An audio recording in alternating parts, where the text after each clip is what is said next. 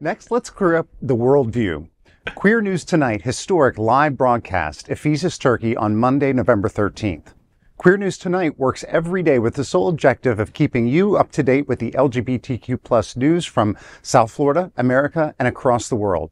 We're going to report live for 11 days while traveling through Europe, Africa, and the Middle East. To share the fun we're having on the cruise, we're doing a live broadcast from the beautiful biblical era ruins of Ephesus, Turkey on Monday, November 13th. We're bringing you the top news from the LGBTQ plus community, no matter where we are, including from some of the world's most historic locations. So those of us who are here in the studio, we should share with you guys and the people at home a little bit of the workings of happening out. Is that whenever we have a trip like this, they leave the most valuable talent behind. That's right. So just in case there is an international incident while everybody is out, they know the show can go on. Al is the first one to leave.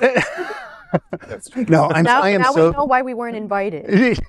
Yes, just so you have the explanation. Yeah, we do make some fun because they're going to safe places. They're not going to anywhere in Israel. There were originally stops planned for Israel, but those stops did have to be canceled. And I believe they also changed the port that they're going to attend in Egypt. So they are putting safety first. We want to make this clear. We do not want anyone, Faye, Al, whomever is on the trip, to come into harm's way. Yes, that was a joke. Nobody. Okay, in these times, crazy times make for crazy people. So so everybody knows. Yeah. I am jealous of the agenda, but I am glued to Faye and Al's social media until they get back. Oh, absolutely. And gays are all over the world, let me tell you. So I'm so glad that y'all are basically elevating their voice, across the globe. Yeah, this is it's a very important platform that we're having because, again, a lot of places in the world